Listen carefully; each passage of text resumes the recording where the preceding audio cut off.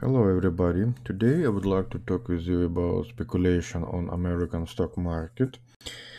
Today I can see two company for long deals. First company have a ticker CPRT. You can see a chart on your screen, daily chart.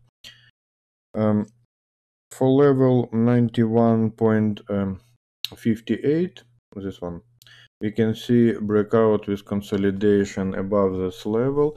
So if today company will start trading on price, for example, 94 or above, it will be good idea for a long deal, but pending order, I will put, for example, on price 92.50.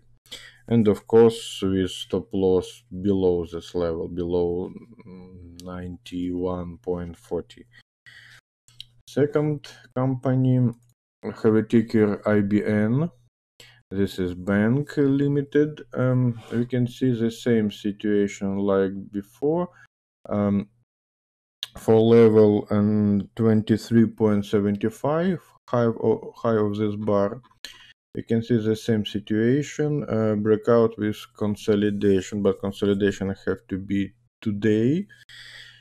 And if company will start trading for today on price, for example, 23.90, so it will be not bad idea for long deal with protection orders for stop loss, for example, on price 23.70.